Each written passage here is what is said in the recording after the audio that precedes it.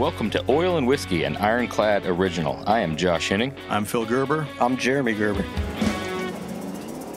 Welcome to Oil and Whiskey, an Ironclad original, presented by Blade HQ. Go to bladehq.com/oil and whiskey to shop their selection of knives. Today, we're going to be talking with Hart Fab founder and fabricator Josh Hart. We're also bringing back a new segment called Whiskey Throttle. I guess it wouldn't be new. It's still kind of newish. A newish segment called Whiskey Throttle. But first, it's time for On the Gas. In this segment, we want to take some time to shout out an individual, vendor, shop, or company that's got their foot on the gas. Somebody that's doing great work and taking their projects and industry to the next level. Who do we have this week, fellas? This week, we're going to go with Jason Graham Hot Rods. Jason Graham. Is that his theme song? Yeah, it is now. Jason Graham. Yeah. I don't know if that helps or hurts the Probably intro. hurts. Yeah. At any rate, It's done now. Jason Graham's just basically kicking shit's ass. He is. I'd say that's a dude. I mean, it's him and his wife. As far as I know, I don't know if he's got anybody else helping him over there. Now, last time I talked to him, I think he had some part-time help. Does he? Pretty much it's just them. I know we've been following him for years. I think we saw him at Detroit. Shit, that had to be 10 years ago. He had a really badass Nash with like some lime fire headers. Oh, yeah. And just love the style. And he just kind of continually has that mild custom look that he incorporates in a lot of different cars. Yeah, he's got his look for sure. He caught me with that Model A, that sedan.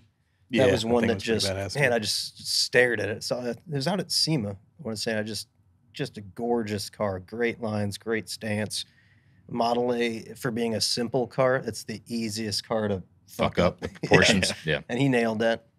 Like, and the Galaxy just came out with is fucking sweet. Yeah. And Yeah, he kicked our ass out at Barrett Jackson with that. We went for that, what was the Barrett Jackson Cup? And that, I mean, rightfully so. That's a bitchin' car, man. He knocked it out of the park with that thing. you don't see many of those done like full modern, high tech kind of done. It was cool. Yeah, for a guy with, a smaller staff, he puts stuff out there and it's high end stuff. I mean, there's nothing's shortcutted. It's loaded with machine parts. They machined the whole grill on that one Yeah. and bumper, or was it just the grill machine? I think the whole car might have been. No, it was Maybe it was the that's- grill and all the trim. Yeah. I don't know about the bumper. He's got that cameo was just, I saw it at Nashville in primer, and that thing's looks like the chassis powder coated, painted, put together, and that thing's going together now too. He rocks it out. Yeah, good dude, man. Super quiet, seems like a humble guy. We've had a few handshakes, a few head nods, chatted a few times, exchanged a couple of words here and there, but he got a lot of good stuff going on, man. It's cool to watch. I follow all of his stuff, and great work. Check him out on Instagram at Jason Graham Hot Rods. Jason Graham. Yeah. That's going to stick. Yeah, I think so. Absolutely. No Whether charge he likes either. it or not. Josh Hart is the owner and founder of Hart Fabrication, a full-service hot rod and custom sheet metal part shop located just outside of Pittsburgh, Pennsylvania. Josh has produced and created parts for high-end builds for more than 17 years. You can follow his latest projects on Instagram at Hart_Fab, or on, you got a website too, right?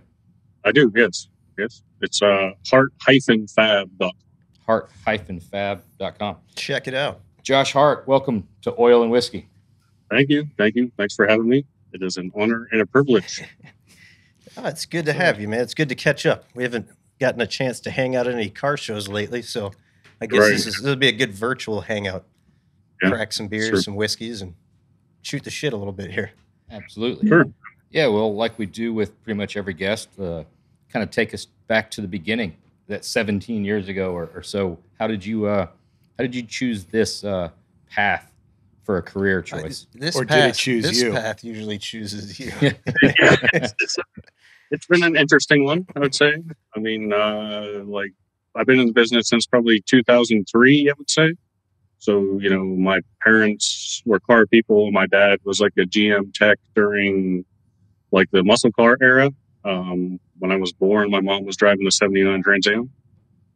So, I was always in the cars, around the cars, as I got older through the high school ages. I my interest grew in the cars.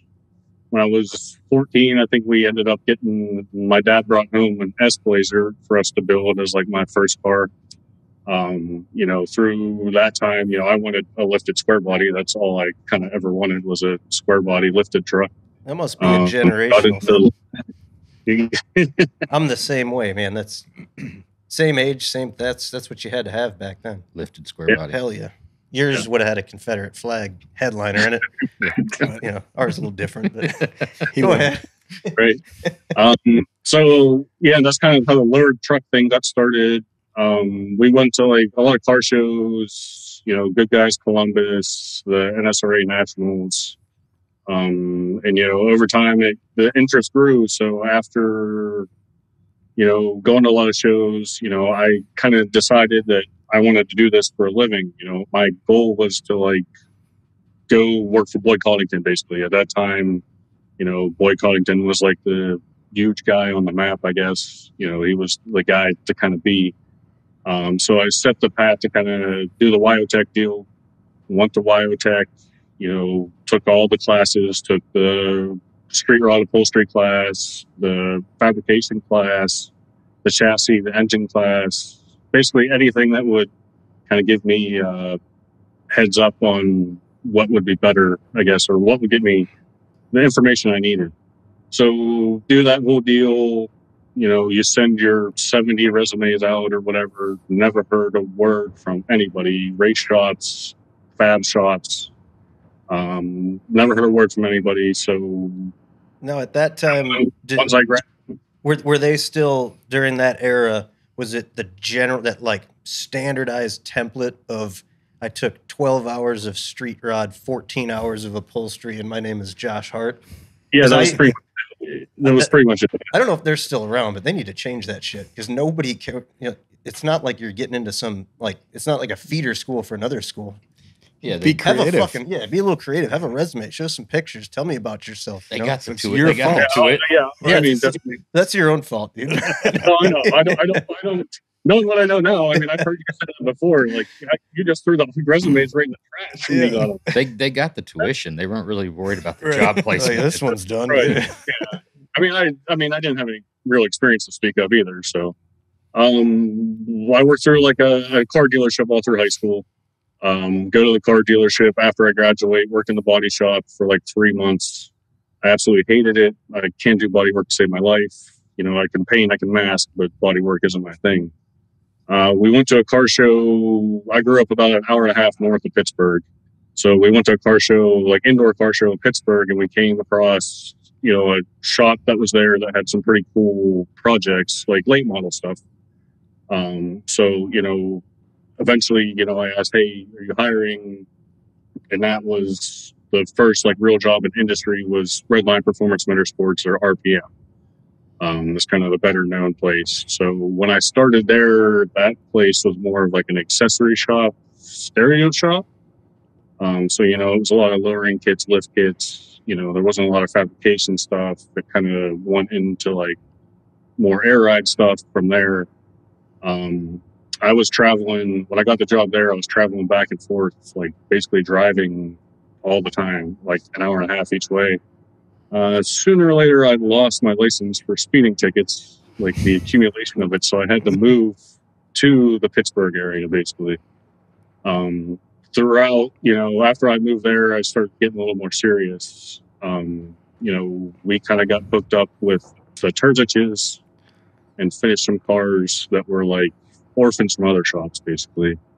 And that kind of launched, I would say, what that whole company kind of started doing. They shifted from the custom, like the late model stuff, to more custom car stuff. And from there, you know, it just kind of took off with that company.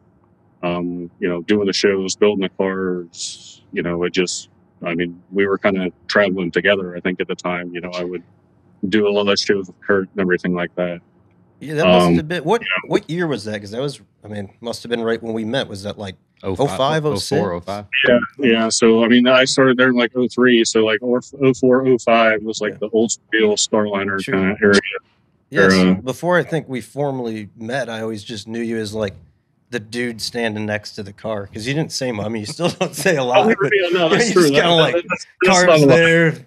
There's guy. Like eventually, I don't know how we met, but eventually we broke the ice, and that car made us. That was a big statement car back in that era.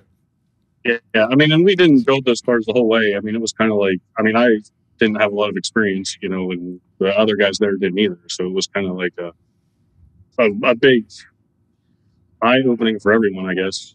So yeah, that was probably 2005, and then just it compounded from there. Street Machine of the Year finalist, Muscle Machine of the Year deal. That deal started. I kind of see the writing on the wall, like 2011-ish. Whether it was the economy or other problems, I kind of made the decision that I was going to bounce out of there. My daughter was about to be born, and things were happening that wasn't making me comfortable in that situation. So I moved on from there to do a 32 truck for a friend customer of that shop. That's kind of a big deal. I know you guys have worked on. I went to work for him and did it started out as a 32 truck, 32 car, but into a truck. The plan was to finish that truck and kind of go from there, but that kind of turned into me doing motorcycles and some other projects. I think one of those might even been mine that got thrown in the mix, isn't it? It was actually, it was your bike at one point in time. You had to clean up my mess. Yeah, I don't know if it was a mess. So I did that for a while. That kind of turned into I was doing more repair style stuff, and it just wasn't for me. Kind of in the meantime, I had gotten a shop. I only had a 1-car garage in my house, so I got a shop to kind of work on my own things. So I think that was probably 2010-ish, maybe, or maybe, I guess it was later than that. But so I had my own shop. Eventually, that kind of turned into starting my own shop with a partner. So at that time, that was high octane hot rods is what we kind of went by there. So I had my own shop. I really didn't know the business side of it at all. I had a partner at the time that hustled, but things kind of fell apart there. We did an F100 that debuted at SEMA that was kind of a huge deal. We did that in 3 months. We did the brown square body kind of in the same year. Both of those trucks were top 10 of street trucks for truck of the year. That relationship fell apart. It was kind of a difficult time financially, I guess, because I wasn't smart with how we were building or doing that kind of stuff. So in 2015-ish, I went to work for Customs by Kilcarry, which was kind of an RPM with better financial situation, better managing, I should say. And it was actually a lot of guys from the RPM era that worked there. So I worked there for a while. We did, a handful of cars that were pretty high-end stuff.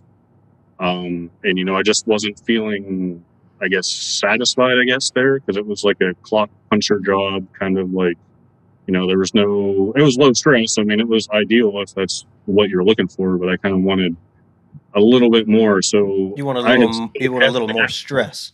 Well, yeah, stress, I guess satisfaction. Yeah. And knowing what I know now, I mean, I probably would have done things differently, but, so about 4 years ago, I took the leap to go back in full time for myself, no partners or anything at the Hart Fab. I kind of changed that over to Hart Fab. And that kind of shifted, from doing the trucks. I mean, we still do a lot of trucks, but then the parts business kind of spawned from doing the trucks. And present day today, the parts business has pretty much taken over the project stuff. I started by just doing one generation, and then people would ask for the next generation. And now we cover anything from the 60 to 98, basically. Currently working on the 55 to 59 stuff. So that's kind of the travel in a nutshell, I should say. Yeah. So these are all inner fenders for all lowered trucks. Yeah, all lower trucks. I mean, we kind of offer complete packages for front to back, you know, for like somebody's going to put your chassis, like a slam spec chassis under a C10. You know, we have the inner fenders, the rear tubs that are the right size, the right height, and everything to raise the bed for. You know, kind of like total truck solutions to kind of simplify the deal for basically any truck that's, you know, has a decent ride height needs all of that stuff changed. Yeah, I don't that's think a lot of people realize it's a huge hurdle. Oh man, that is like a monumental undertaking. Really, it looks like, okay, I got to like make inner fenders. Yeah, it's not that easy. I mean, that is a huge problem solver. We've used, you know, probably half a dozen sets on things, and regardless, I mean, whether it's a simple survivor truck or a high end truck, I mean, that is like you shave 60 hours off of your build time. Oh yeah, that's a big thing. I mean, there are a ton of shops buying because it saves them time. I mean, it's, you know, it's like you said, it's a week's worth of work saved by, you know, just making a phone call. So we do anything from like the garage builders to the full high end shop deal. You do anything for the Fords, like bump sides and dent sides? No, we have not done anything. Everybody asks about it. It's just a matter of actually getting the truck to kind of do anything. I mean, it's how the whole parts deal started was, you know, I kind of do some pretty crazy engine based stuff, and everybody said like, hey, I want to buy that. And realistically, it takes $200 to $300 to build one. So I kind of backed that down a little bit into something that could be done, you know, in a day or so, and have some kind of the similar result, basically. I still don't know how you do what you do for the price point. I mean, you get what you get, and you're like, because like you said, that would have been 200 hours. I mean, yeah. Well, when you start doing it and repeating it, yeah, and not to mention, there's something, I don't know if it's in the water out there in Pennsylvania, but we've called it the PBRA. For years, we've dubbed it the Pennsylvania Bead Roller Association. Dude, the guys out there can make some shit. Can run a bead roller. Yeah, like, I mean, like nothing I've ever seen. We want to do a like an NBA logo, but like you run through a bead roller with a piece of sheet metal and red, white, and blue. The backwards hat, you know. Pennsylvania bead rollers. I guess I kind of skipped over a lot of stuff there, but I mean, a lot of the guys in this area kind of spawned from the RPM guys. I probably had a hand in teaching, I guess. So probably that style, I guess, probably rubbed off on a lot of those guys. You know, EJ is a big one I work with a lot. You know, he kind of started his own deal here a couple of years ago and did the Killer Model A. Travis Ziegler, you know, we work together and he's doing his own thing as well. So, you know, as it comes time for like my shop to grow, these guys already have their own deal. So it makes it difficult for me to find talented help. But, I mean, I don't look at it as a competition. I mean, it's, you know, we kind of all help each other out. That's very, it's cool to see your influence in those guys because it's very apparent. You know, I know anytime I see that work, and EJ's obviously growing and evolved and doing some really awesome stuff. But back in the day, back in the RPM days, you said you know, when it first kind of started out, y'all were doing a lot of Terzik's work and working behind of a lot of other shops. What was the first car that y'all kind of started from scratch and they're like, we all get to build this, you know, from ground up? We did that 33, that Alloway body 33. That was kind of a full deal. It was a red and gray two-tone deal. That was probably the first one I think we did Terzich wise. We did like a 40 Chevy that was a complete build. I mean, this is like 2005, 2006 ish. Probably one of the bigger ones, more popular ones was Jerry's Willys, the blue and silver one. That's still a cool car. That's the first for that one, and then obviously the Nova was the first from RPM. I saw all of Terzik's cars, but it was always, you know, Terzik stuff. You know, there was nobody knew like the guy behind the curtain, you know, the guys behind the curtain building them. Yeah. For a while there, it was kind of like RPM running as pro rides there for a while. I mean, it was probably 3, 4, 5 year span. You know, and I think that kind of helped get everything off the ground. But I mean, that was, it eventually switched back to the RPM deal, RPM hot rods deal. I mean, there was a lot in that time that happened and a lot of hours. And I mean, I put a lot into that place. I mean, as if it were my own, I guess you could say.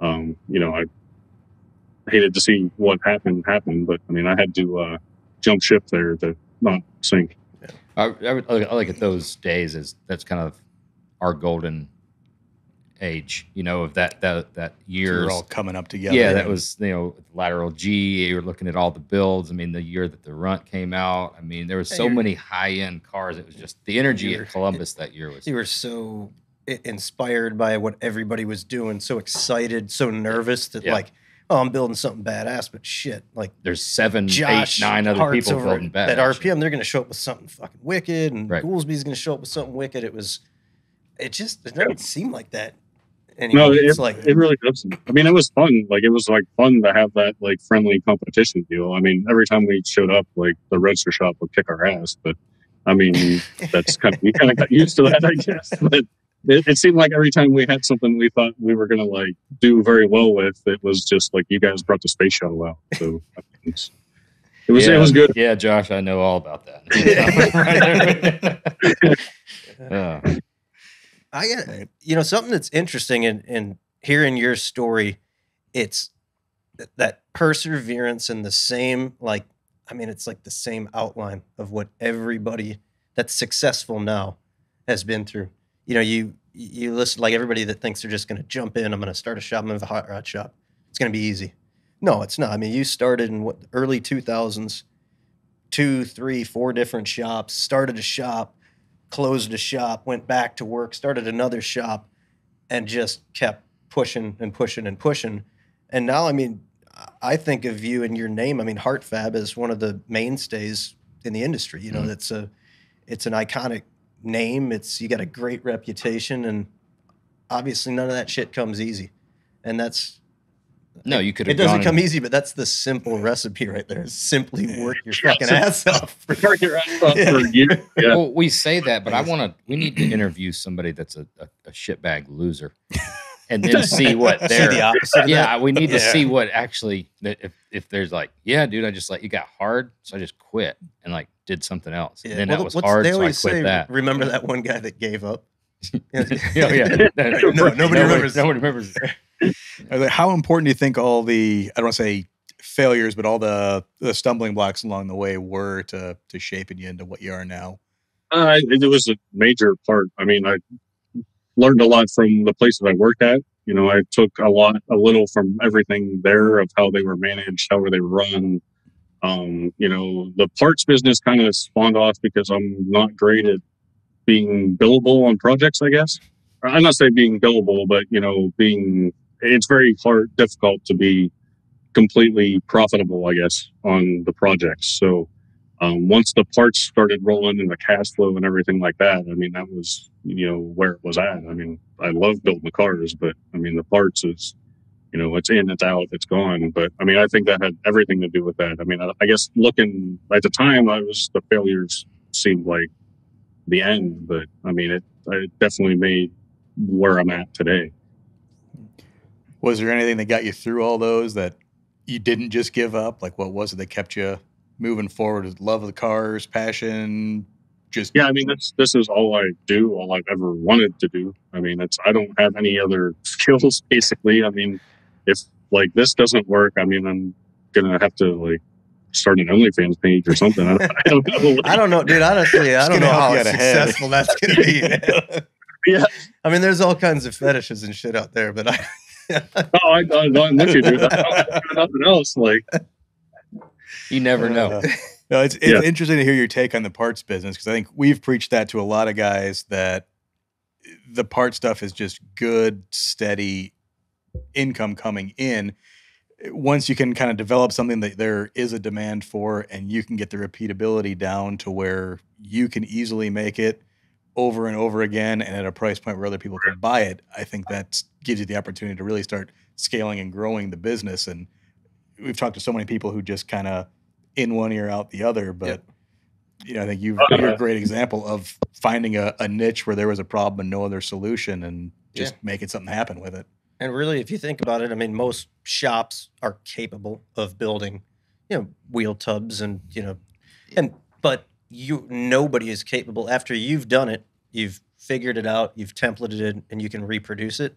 It's like, unless somebody's doing something wild, over the top, very shapely, that's specific to the car, it's almost like not fair to do to your customer to not buy those. That was my point. That's what he's talking about. It's very difficult to be profitable and bill for all the hours, because there's no finality in the parts side of things. There's a finality to it. So it's got to be, you have to design this, you have to engineer this, you have to build this. It's in a box and it costs this much, and then you ship it. When you're building a car, there is no, it's, you know, you're doing the design work, you're looking at that, well, we could tweak this, we could do this, we could do that. Like you, to your point, there's shops out there that are more than capable of building those inner fenders, but they would build them 4 and 5 and 6 times the cost of what they could have bought them. Same thing, and they could build a chassis from scratch, right? But for the cost, and then it's making everybody, the parts business side, the car builder side, everybody more profitable and making the customers more happy when you are filling those niches, and you're utilizing those other industries, I mean, other companies in the industry to fill those voids. Yep. The finality part of it, I think, is the difficult part. It's if you have to finish a project or a product and put it in a box and ship it, like it has to be done. It has to be done, and it can only cost what it costs. You know, when you're building a car, Josh, you know this. I mean, it's limitless. I mean, how much time can you spend on, you know, gapping a door? And you can just keep on, just keep doing it. Yeah. Are you looking at other ways to come up with new products, make them faster, make them more repeatable? Where's your goal product line wise?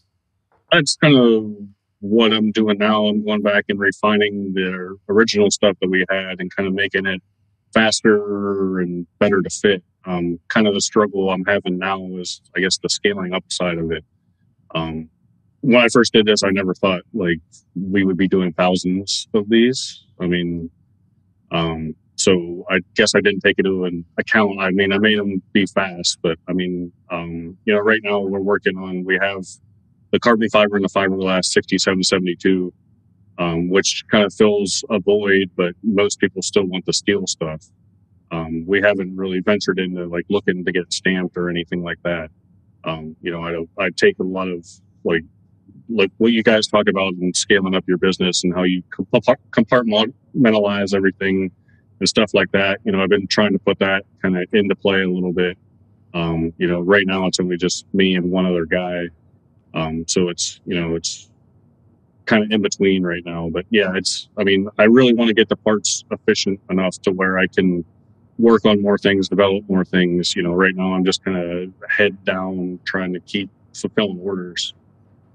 You know, so it's kind of, I don't want to say I have the blinders on, but I'm always looking for a little bit better process. But, you know, they improve, you know, every step. So, but yeah, definitely getting more efficient is a major goal I want to work towards. So right now, how does the process work? I mean, you're laser cutting or plasma cutting some parts, and then you're bending them, bead rolling them, welding them, finishing them, putting in a box, shipping them, billing them. Yeah, answering so right the now, phones.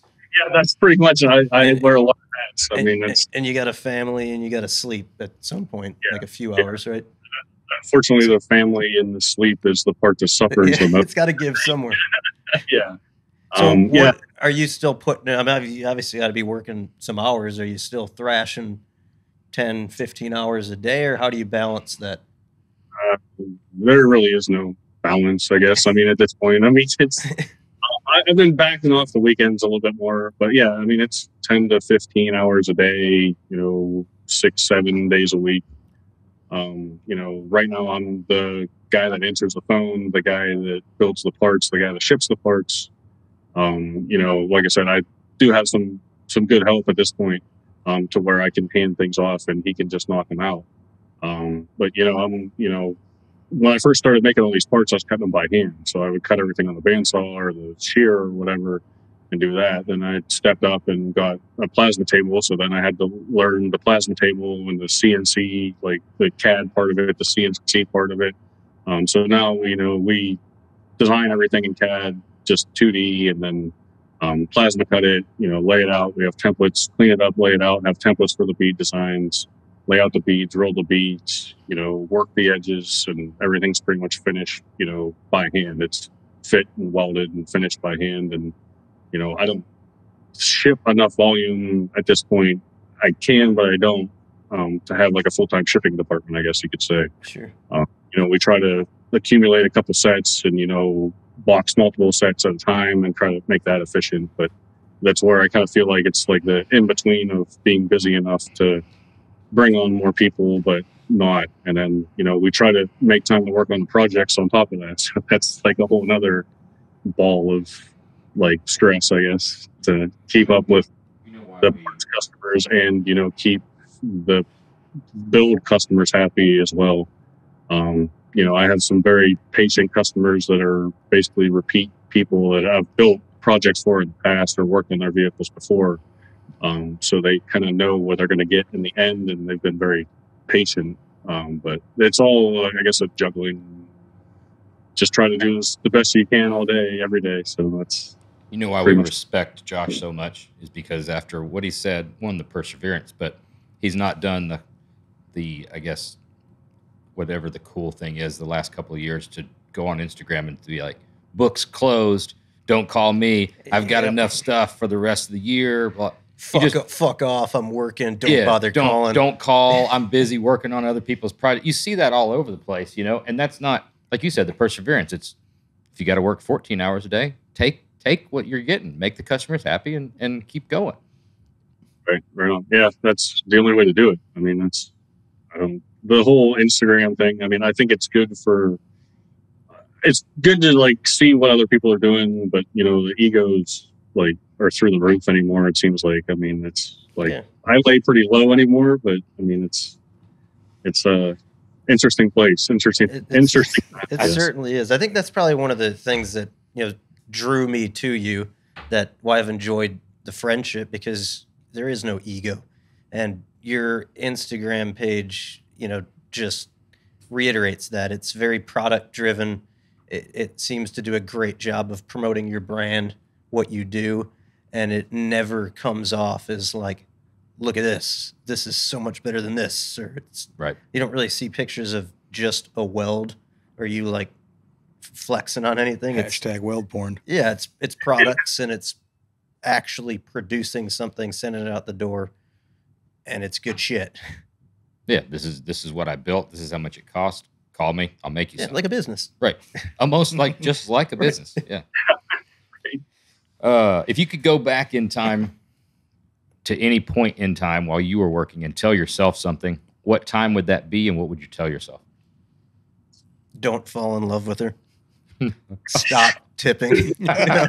Just put your money back in your pocket, go home, go to sleep. I got to get up early for the car show the next morning. I wish I probably would have gave it a go of doing the business. I don't know what era it was, but like really going in on the business all in like sooner, like when I was younger. I'm not an older, but I feel like I should have done that earlier. I should have gave it more effort, I think. When I closed the high octane hot rod side of it, I probably gave up too early, I'm going to guess. I probably should have won at that a little bit harder, I think.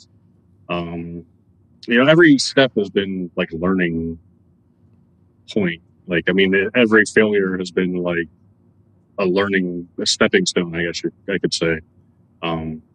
If there's a time I was going to go back to that I really enjoyed, I mean, when you're working with talented people, probably like, in the RPM days, I mean, it's cool to like feed off of each other and build stuff together, I guess, share ideas, and, this guy's doing like something kick ass on this end, you're on the other end doing something just as cool. I miss that kind of like camaraderie, I guess. I'm doing it like on your own. I mean, for the past 4 years, I've been working by myself a lot, I guess.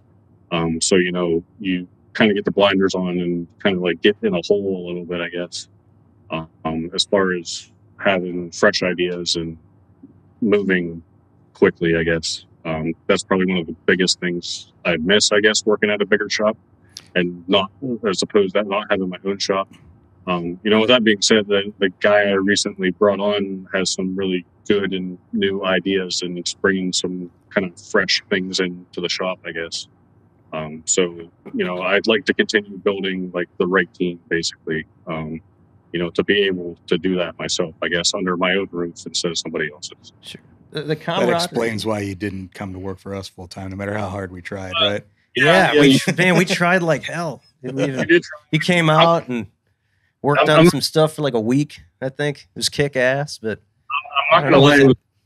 Was it Illinois? I mean, Pennsylvania is not that fucking nice. You know, it's not. But it's very intimidating. I'm not gonna lie.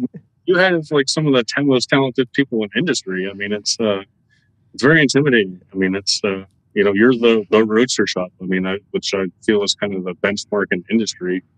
I'm like some kid from Pennsylvania that I don't know. It was intimidating. I mean, I greatly appreciate the opportunity. But, we wouldn't have been chasing you if we didn't think you could fit in. I agree. Yeah.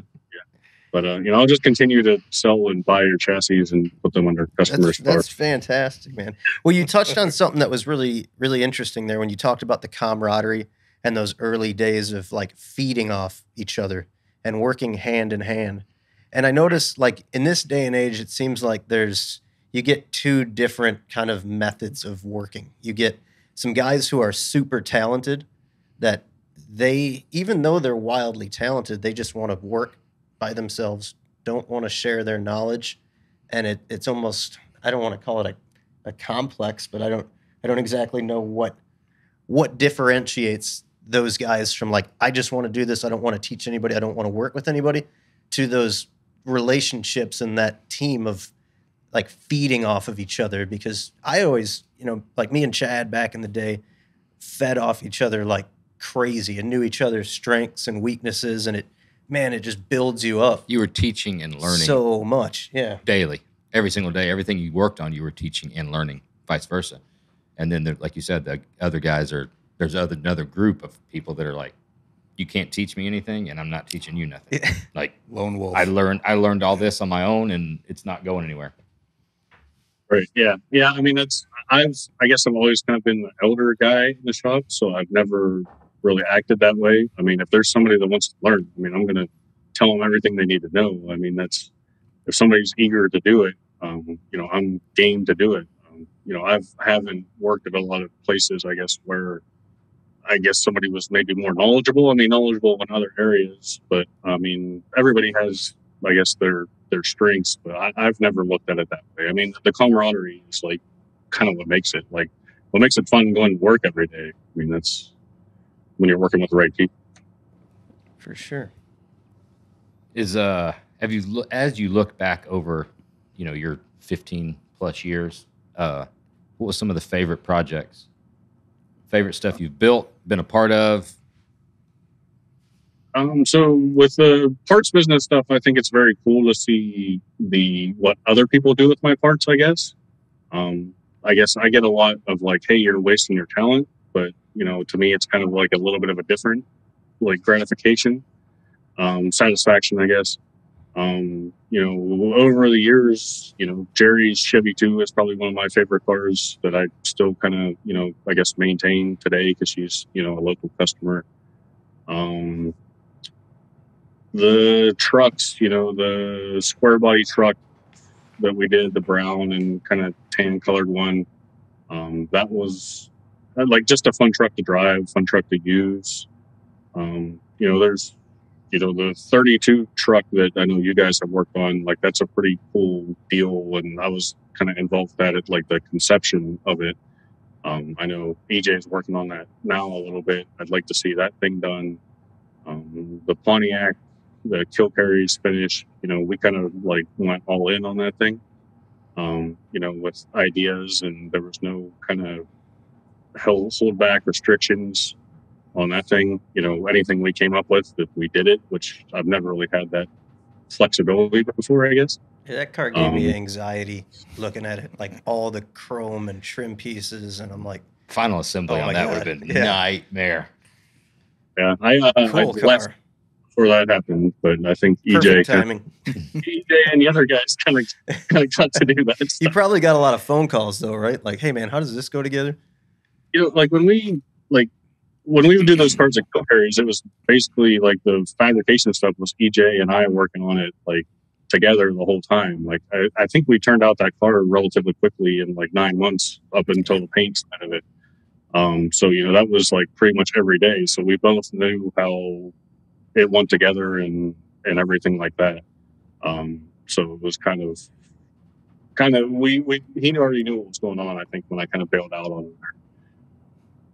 Yeah, you've been involved in a lot of cool projects, and I don't know if everybody out there knows, that you were probably the driving force behind most of those, but those are a lot of pretty iconic cars, that the vast majority of them still would like stand out in a crowd today.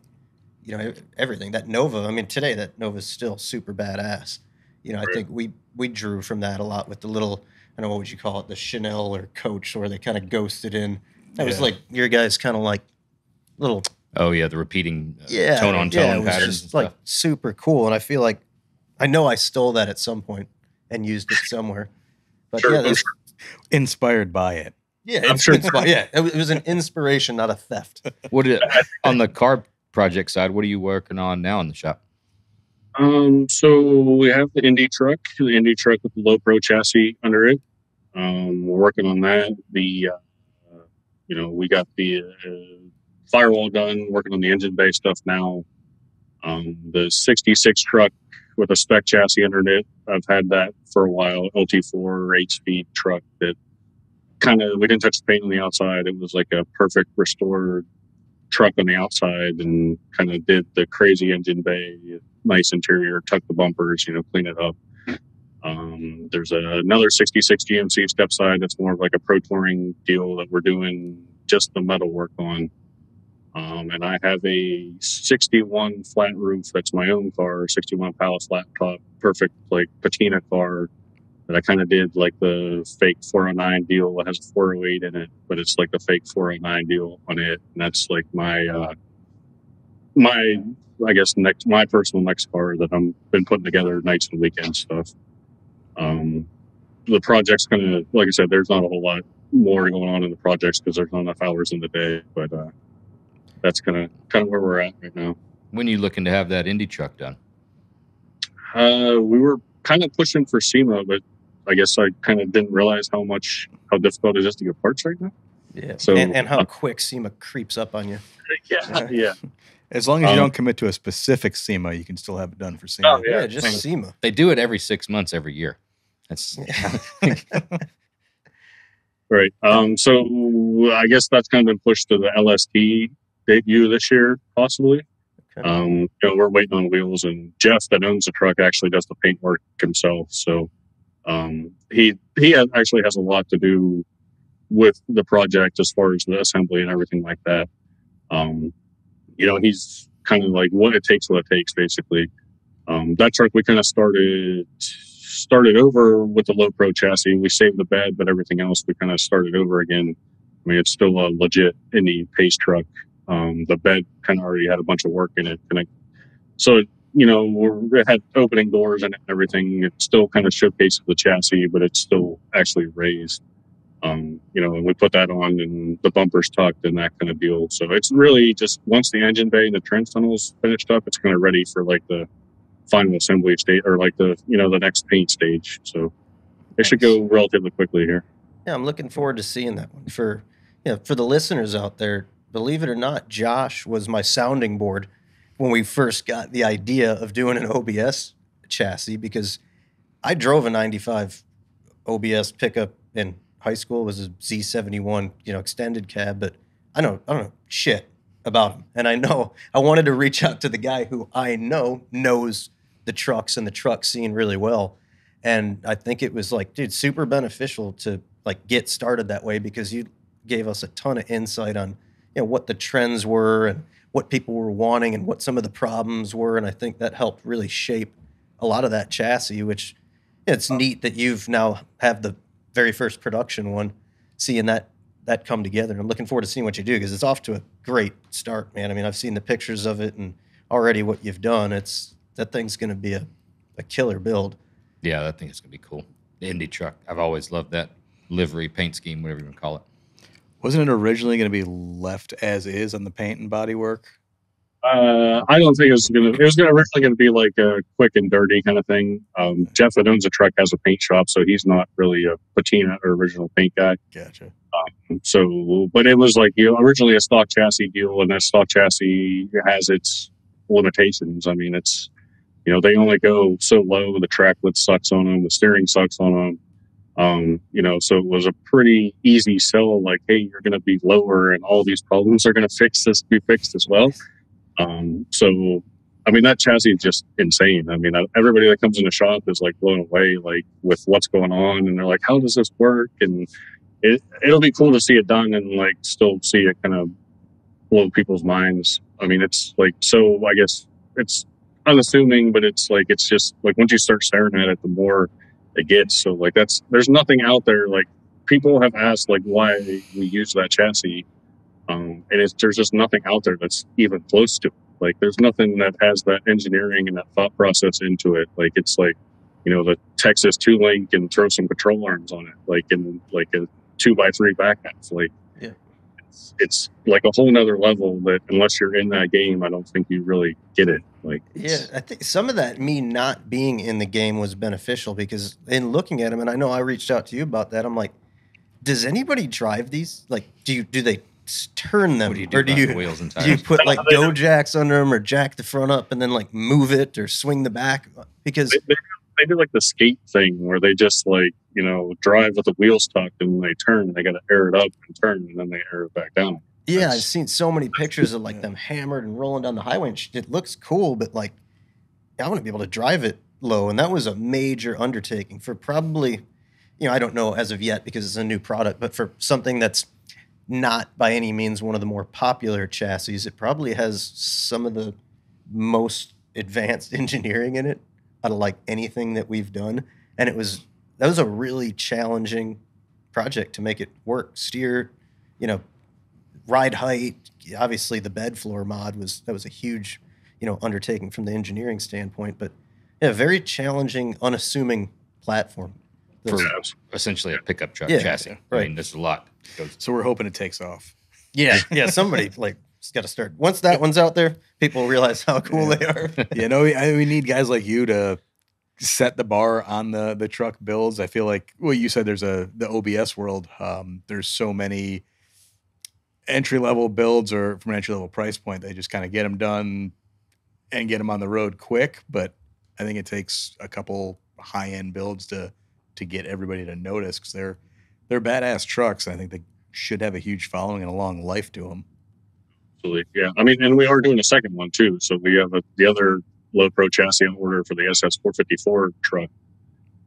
It'll be kind of in the same wheelhouse. We're going to put the 405 on the back of that one, which I'm thinking is going to be interesting.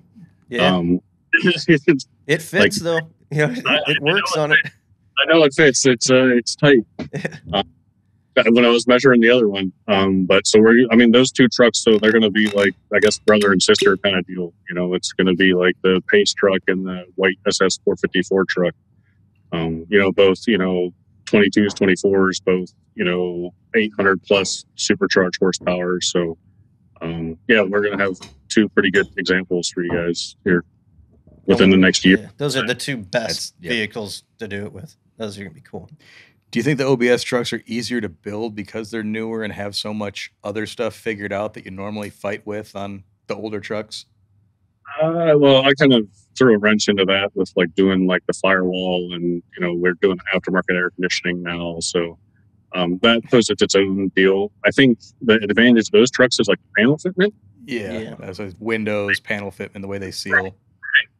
Those trucks are so more advanced over like the square body stuff. I mean, it's like night and day. I mean, the doors just drop on and you're good. We really didn't do much to the outside of that truck, just kind of cleaned up the bumper fitment on it. They really don't need until you get to the interior. That's where it goes south. Those interior panels and trying to find replacement. Everything just breaks instantly when you touch it. Jeff that owns the Indy truck is like hoarding like any NOS parts he can find. Like he probably has enough to build like 4 trucks right now. So I think we'll be all right. Yeah, I've noticed that with that truck, like you said, Phil. That's a good question because it seems like it's the perfect year. It's advanced enough where it's like easier to put together than the square bodies, but not advanced too much like the next generation where it'd be a pain in the ass to tear one down and put it back together. They're just enough engineering. It's still old. Yeah, but it's still kind of like an old truck. I mean, the stuff's so simple. But then they get into the plastic era of all the interior with shit that you can't well done, modify, touch, Right. look at without breaking. As soon as you open it and snap it, it's done forever. That's the way it was. I mean, on that 2-door Tahoe I was doing, the outside, like you could tear the whole front end off, in a long afternoon, Oh, yeah. but pulling the center console and putting a radio in it, as soon as the dash and all that breaks apart, and Right. it's just, it never goes back together the way it was. That was a really nice truck. Oh yeah. Yeah, I remember It's yanking user error. the dash apart on mine back in like, I don't know, 99, putting a double din Yep. in there, and that was a challenge back then. My skill set's advanced a little bit since then, but that was tricky. Oh man. So you're thinking Lone Star Throwdown for the Indy truck then, right? Yeah, I believe that's been the new goal set is Lone Star Throwdown. I mean, if it's close enough for SEMA, we'll push it, but SEMA's like 100 days away, I think, at this point. So Damn. I don't think that's realistic. Ooh. Yeah, I gotta get back. Where do you see the industry going? What trends are you following? What do you think's taking off? Where do you want to see it go? I think it's more user-friendly trucks or more user-friendly vehicles, I guess I should say. Like people want to use their stuff now. I don't think it's as much as the show queen kind of stuff. I see a lot of people like actually doing like you guys are doing with the Survivor Series builds and that kind of deal. I'm a little bit into the drag racing side of it and the radial tire racing stuff. Like the actual, like the drag and drive events have gotten huge. Like Drag Week has kind of spawned off into like, 5 or 10 other events now. So these guys are building race cars or street cars, I guess, and they're driving 1,800 miles. I think, with the evolution of parts and, technology, I think these cars are being more usable. And more, not trailer queens, I guess you could say. I mean, I've kind of always been an advocate of actually driving your shit. Is kind of what I said a lot. Yeah.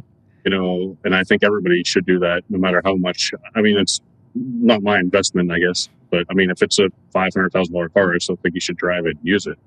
I think that's kind of the way it's going. I think the big wheel stuff might die out a little bit and go back to the smaller wheel or smaller diameter. I think we're kind of topped out at the big wheels. Beyond that, I think it's just going to be, embracing the other parts and technology that comes available.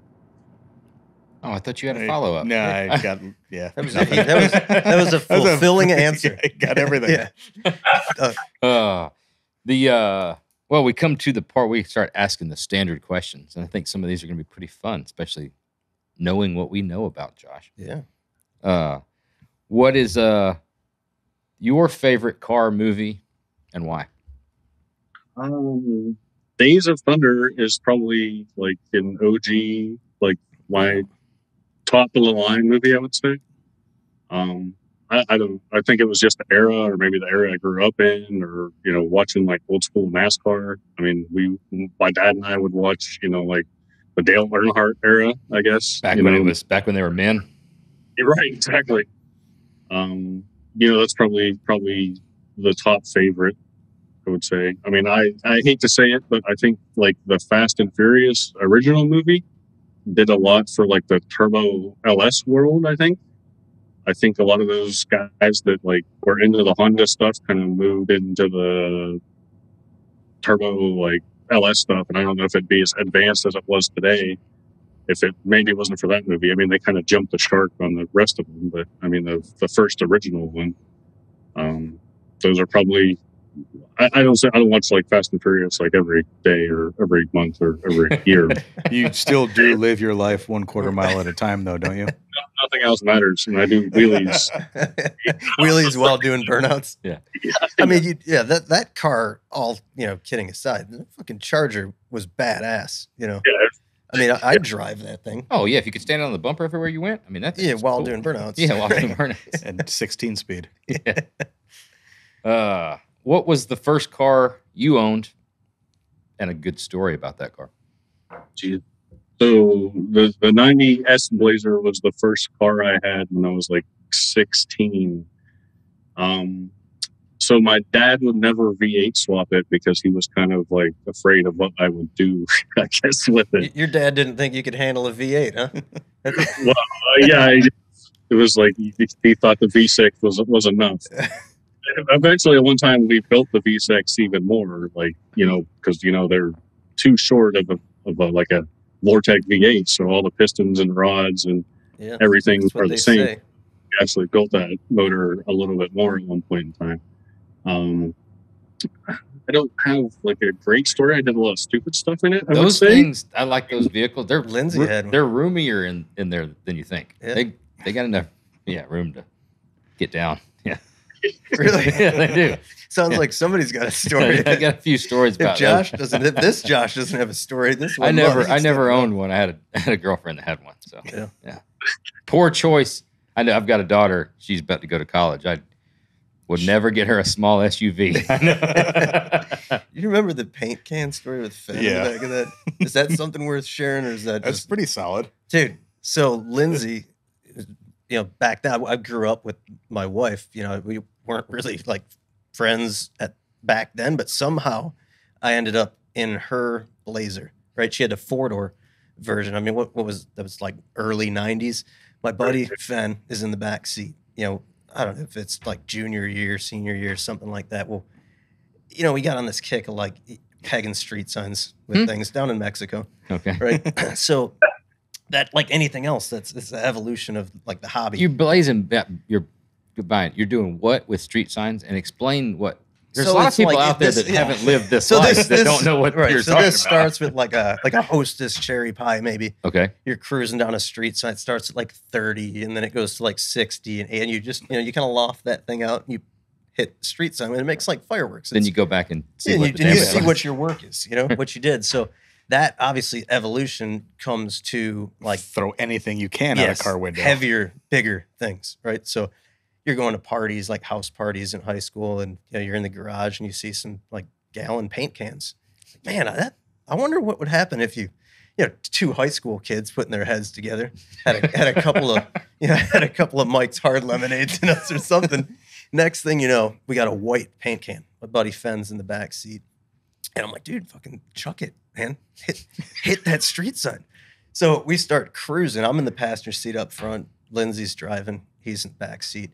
And he leans out the window, and I hear like direct hit, And if you could imagine like 60 miles an hour, what that sounds like. Well, I thought he was going to miss, so I had her like really favor the street sign, super close. It goes dead silent. And then I look in the back seat, and the entire back seat is white. He's white, head to waist, completely white. The entire side of the car is white. So I spent like the whole next day, I was like undercoating the wheelhouses of the car, like clay bars. Full detail. Yeah, full detail. And the whole interior, the interior is just wrecked on this thing. But man, the sound is just exhilarating. So yeah, I'm glad we. So what's your cool story about your guys' play? I just did a lot of stupid stuff with burnouts and donuts and that kind of stuff. The mall parking lots. We would like hang out in the mall a lot. I'm pretty sure like they had my picture like on the security truck from the stupid shit we would do, just drifting around light poles, and we would drag race like across the back of the mall parking lot, like it was like a 4-lane kind of deal. So that kind of stuff, like the Blazer didn't run that great, but like it would hit like second gear like no other. Like we put a shift kit in it, so it would like hit second gear to the point like it would like change a lane or like almost pull the tires off the ground. It felt like. I just had some stupid fun with that stuff. It sounds like you had a B&M shift kit in that thing, huh? And a ratchet shifter. Oh, damn! Nice. You could really get into that. Yeah. What's the trickiest build that you've ever been a part of? Tricky. I think they're all tricky at some level. I think. I guess the more moving parts, the more complicated it is. The Pontiac was tricky because we chopped the roof on it. It was a convertible, so like when you we only chopped the roof on that like 3/4 of an inch on that car. So there was like I think I counted like 47 pieces of stainless that needed shortened that 3/4 of an inch as well. So that was pretty tricky. I mean, they all have their own issues. Anytime you put a coyote in something, it's a pain in the ass. I mean, they're huge, especially in a Mustang with a Pro Charger. They all have their own deals, their own issues. Wildest SEMA story. SEMA story. I knew you were going to ask this too. Josh is usually a mellow guy, you know. So Yeah, we've had some pretty interesting nights and cab rides and limos and drag racing and burnouts. Probably the most memorable time in like SEMA related story is like probably in the heyday of the Optima deal, like before it got like full blown race car. I think part of like when we were going to Pahrump, I think we were driving like the shop Camaro. Fritz and I were driving the shop Camaro, and we had to like, you got like an additional like road rally points, I guess, if you got a picture with Elvis. So like you're ripping around Vegas in like a 69 Camaro trying to find Elvis or find an Elvis. I think at one point in time we drove around for hours and pretty much just gave up. I think we were rolling in front of the Bellagio, and Fritz was like, pull over. So we pull over like right in front of the fountains at the Bellagio, and there was a black Elvis there in a red suit for that. So I mean, just that. I mean, it was like kind of like a SEMA like car story deal, but that's probably one of the more memorable times or the memories I think of that. It was just like fun, just driving around like Vegas in an old car and just being an idiot. I think it's what we were doing. So that's probably one of the ones I can, I guess, talk about. I'm surprised you guys didn't kidnap his ass. Is that, I feel like, how many points do I get if I bring him? Yeah. I need a picture. Hey, dude, just like sock him in like the back of the neck and I'll put him out. Put him in the back seat. Driving around SEMA though, in like a hot rod muscle car, It's pro touring cool. something. You're like you're doing something you're not supposed to do, but you're just driving. You feel like a badass. It's I don't know why right there in that area. It's just driving. It's just a different experience. It is. It's surreal. I've never understood why, Dude, because you're just driving a car. We did that in the green Chevelle. We had brand new Sport Cup tires on it. We're heading out to Pahrump, and I'm It's like, a little slick. Yeah, I'm just going around like the very first intersection and go to turn that thing like, I mean, it about did a 180. And I like, whoa, low speed stuff. But I'm like, oh, the fucker got away from me. I almost pulled it Tim there. What's a Tim? Is that when you lose it? Tim is when you buy a brand new GT4. Well, not brand new, like what's that? 05, 08. And you loop that fucker out in your cul-de-sac or right by your house because you've got old tires at low speeds. That's going to take over the Miata story. It I think will. it's the second or third Tim's time we've brought it gonna bring up. us a lot of enjoyment out of that's one. I wish I would have seen that to see the look on his face of just sheer terror. I bet you there's a traffic cam somewhere that's got it. We have to get on that. Yeah. Next up, what is in your pocket right now? You got to do a pocket dump. So Bead roller dies. Oh, no bead roller. So it's funny about the bead roller. I've been trying to back off the whole bead roller thing because I do believe it's like played out. But onto the pocket thing. So I got Sharpie, cell phone. I have a knife, James brand knife. Oh, yeah. Ooh, cool. Wallet. Oh, what are you rocking for the wallet? Looks like a ridge, doesn't it? There's a Ridge, and I got truck keys with you gotta have the 4-way pocket screwdriver, Nice. toolbox keys, the go fuck yourself. you work basically by yourself and you're still locking your toolbox? Is it a bad neighborhood or what's going on? It's like a habit thing, I don't. It's just kind of on there. Nice. They're really just shop keys, but I don't have anything else interesting in my pockets. That is what is in my pockets. How do you like that ridge wallet? The Ridge wallet. So I like it. I don't like how you have to fold the money like 3 times, I guess. Otherwise, it's pretty good. I mean, most like the knife and the wallet are all gifts from my wife or my kids at one point in time. Because I'm not like super into that stuff, but I did get out of like the bifold wallet. So the wallet seems to work well. I mean, aside from that. So I got some good advice on that wall, actually from Mike Wagner. because he's rocking it. Okay. Don't put your ID on the top because it will just wear the ever living shit out of your really picture and everything. So maybe put I don't know, your Good Guys membership card on the front because Need a little sleeve. that's useless anyway. Every time you try to hand it to somebody, they're like, where's your ticket? Membership means there is no membership. Wear the mustache off. Yeah. Oh man. Where you going next? What shows you going to? Columbus would be a good guys. Columbus. I don't do, I guess, a lot of shows. A lot of pretty much all of my growth right now in the business has been just word of mouth and social media stuff. For me, the time is too valuable to be out of the shop to do the shows and, the Wednesday, Thursday, Friday, get home early Monday morning deal. So we'll be at Columbus. I've been playing around with the deal of doing the Dino's Get Down deal. Dino's kind of supported me pretty largely from the beginning. So I'd like to possibly debut the blue 66 out there at his show. Phil, you went out there last year. Yeah, that was a really cool show. A lot different vibe than the regular Good Guys shows that we go to. Super laid back. Saw he's just moved to a new venue. Did he? I didn't see that. Yeah, they just announced. I think they're moving to the Cardinal Stadium. Damn, so that's getting big. Yeah. He was just announcing it the other day. I think something moving to a new venue. Yep.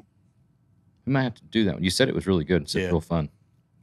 Steve, I think badass patina trucks everywhere. That's right up your alley. Right up my alley. Yep. Hell yeah. Well, man, I look forward to seeing you out at Columbus. You're gonna have to check out this Good Guys truck. We're debuting that OBS, so it's our first crack at it. So I'm open for critiques. I'm excited. I'm nervous for you to see it. But it should be cool. I'm sure it'll be awesome. I'm sure it's badass. I don't think there's anything you've failed on, I guess, in my opinion. I mean, I don't like any build ever. I mean, you're always pushing the envelope, I think. I mean, I don't know how you continue to come up with the ideas you come up with, man. That's just, you're always pushing or doing something different. Like, it's pretty awesome. Just a good team, man. That's a awesome team. You obviously haven't seen the lobster car. Shut your mouth. I've seen Lobster Car. Oh, he did see it because it was out in fucking Pennsylvania where we had it done. I was there for the Lobster Car. Dude, the lobster cars, that's like the one thing, like, if I ever, like, you look at these, like, presidential candidates that come up and they find that one thing from, like, their deepest secretive past, that's the fucking lobster car. With us. I've seen your Google search history. I think there's a lot more there. Yeah. You've seen that? The lobster car is nothing. You're totally fine with the lobster car. The lobster car will be the mural, though, at the back of your ceremony. Like, it'll be casket. When I go? And then we paint the casket like a lobster. Oh. Was what would be cool? I wonder if we could get that same guy that painted, I forget his name, but he was an awesome airbrush artist. He could airbrush. Yeah, Dave. He could airbrush Josh and Phil, the two of you guys fucking yourselves. You can go fuck yourselves and he can airbrush it. Huh. That'd be cool. Both of us do it. Lay that out for me. What? I don't think we need to go there. I mean, you're pretty creative. You're visual. If it was just me, I could understand, or just Phil, but both of us together. It's tandem. It's not you guys like Phil's over here, you're over here. Not, you have nothing to do with one another. It's okay. Like you'd be on the hood, I'd be on the trunk for the mural. Oh, I'd be fine with that. Yeah. Was there not a live lobster involved when that car was painted? Was there not a lobster? I think, Dave, dude, actually bought a lobster, if I remember. Well, Jeremy was really passionate about it. He wanted to make sure that it was lifelike for the details. Yes, he was absolutely the passion project. I thought that was going to be the transition from like the pro touring to like pro aquatics. Pro touring was running for a long time. I was looking for the next trend. What about animals? Pro crustacean. Exactly. Yeah. Who doesn't like lobsters? Just maybe they don't need to be cars. You shouldn't drive them. I look forward to hanging out with you in Columbus. We'll have to grab a few beers. If you're not a whiskey guy, we're going to bring some whiskey to get you into it. All right, we're going to peer pressure you. Sweet. Look forward to seeing you, man. Appreciate you coming on. Yeah, man. It was awesome catching up, dude. Thanks for having me. I appreciate it. Thank you, guys. Absolutely. Big thanks again to Josh Hart. Remember, you can check out more about Josh and his work on Instagram at Hart_Fab and at Hart-Fab.com. Coming up next, a brand new segment. We're going to break down some of our new favorite pieces of gear in the glove box. All right, it's time for the glove box, where we tell you about some of our new cool gear, guns, EDC shit, whiskey, and other stuff that we're into. This In the Glove Box segment is brought to you by Blade HQ.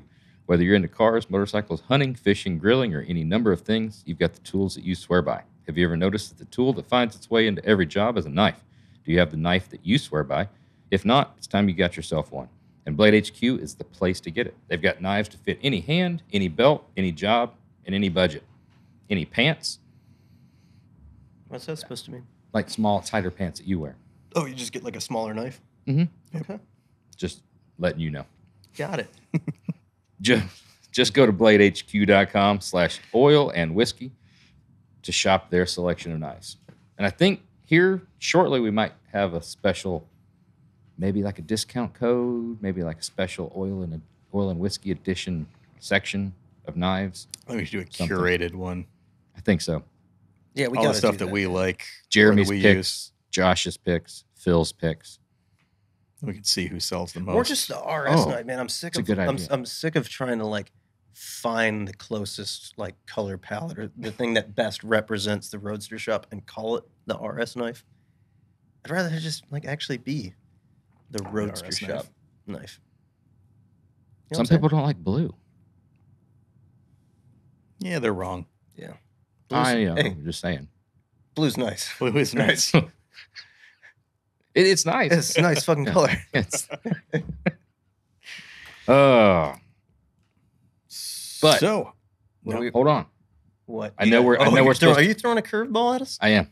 What do you got? I know we're supposed to do the glove box right now, but But I'm almost finished with my drink.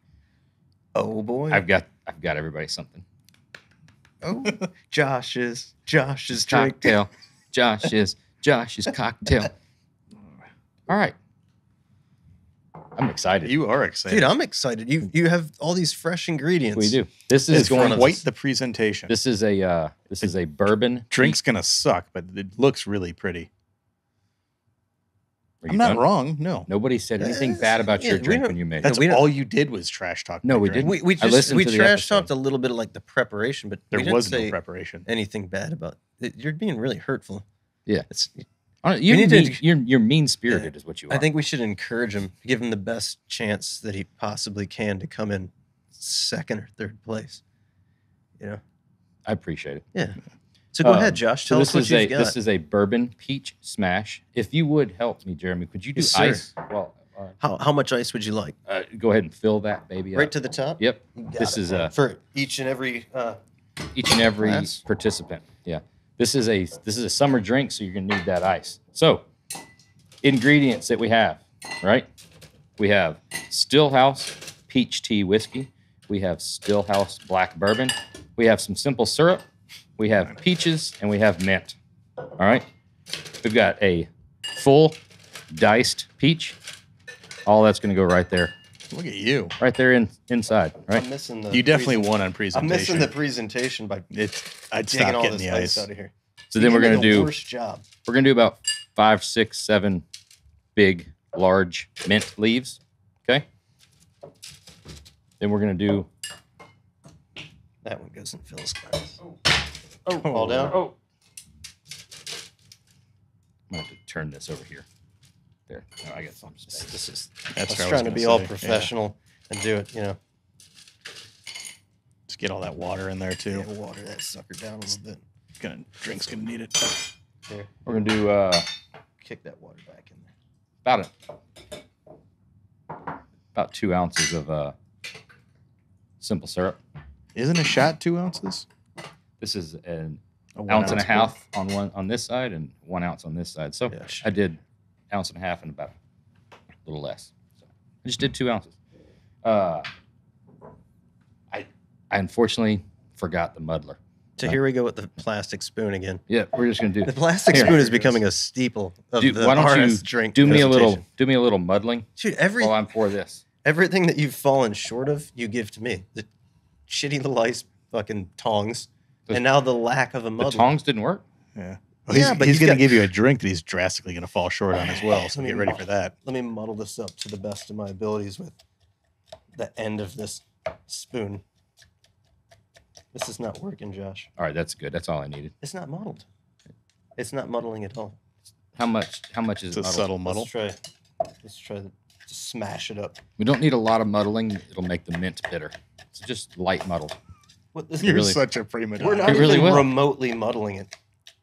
I'm basically just moving peaches around. I think it's key, they say, to make eye contact, right? Yeah. And Oh, kick your we're head on just a little. peaches. We put that back. All right, in that's there. muddled All right. enough. All right, so where are we at?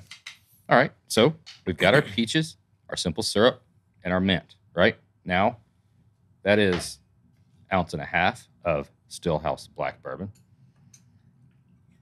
That's about another Ish. 1.5 ounces, right? To 3 ounces. So I didn't know we were going to be using multiple Stillhouse. Well, this drink calls for bourbon, Okay. right?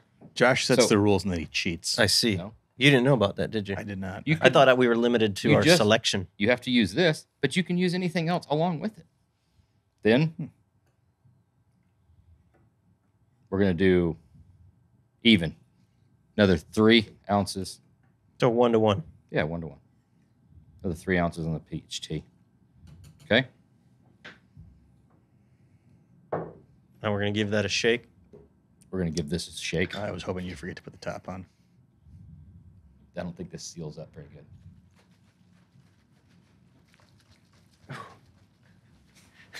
It's a good thing you're not a bartender. Why? It's just tough to watch you do that. It's off-putting. Yeah, Is it uncomfortable? it is. If I would walk out of the bar right now and not pay you for the cocktail if you were my server. But you're a male. Female, once I make that solid eye contact, that's tips. That'd be baby. running. Tips. Oh, one. Tips because they think there's something wrong with you. It's like the Oh, it's- mercy tip. Like there's something severely wrong with this guy. Yeah, those peaches went flying everywhere, and I've got sticky stuff all over my chair. Good coloring. Yeah.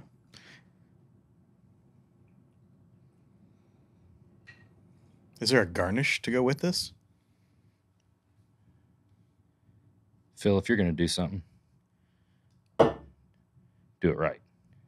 Bam. Oh. Let's turn that one around.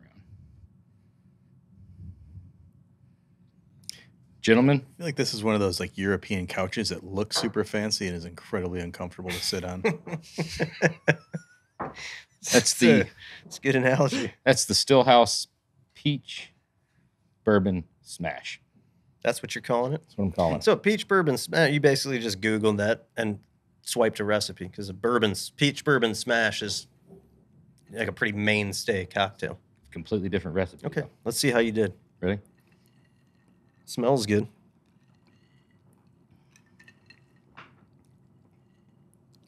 I think my wife would really enjoy this.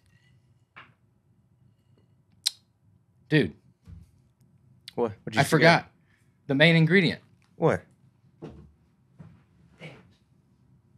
You can't go back now. Yeah. I feel like the cocktail's It's done. it's been presented. The judges ruled. Well, he's out of the room. Get a little finger in there. Come on. Finger Put back. Just what? I'm just organizing things, dude. It's a mess over here. Here we You go. fuck with your presentation. Yeah, What'd you put in it? just my fingers. Oh, it's supposed to have a ginger beer. Oh, Yeah. all right. So this is like a nice, easy cocktail.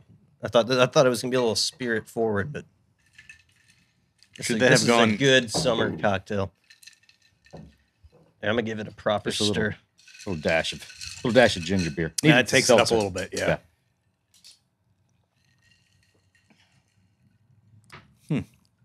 Now we got something. I want to hate it. I really Yeah. do. So I'm not going to give you a good review, but it's pretty good. A little sweet. Probably could back down off the simple syrup just a little bit. But I tell you that peach tea whiskey, it really comes through. Yep. I like it. You I don't do love like it. You know, I'm more of a I'm a spirit forward cocktail kind of guy. right. It's very sweet, but He's the type of guy. yeah, I'm the kind of guy that it's good, dude. Yeah. Check A little that more up. Give me like bourbon. a half ounce of that in there, like a little floater. There you go.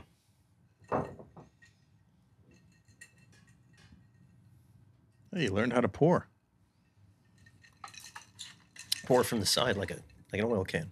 That's what I did. Yeah. That's So good. right now, I would say he's solidly in second place.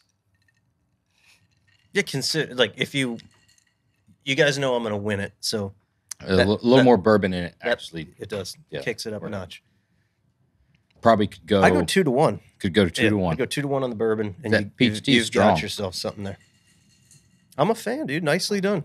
It's a nice summer drink. It is. Phenomenal presentation. Sorry.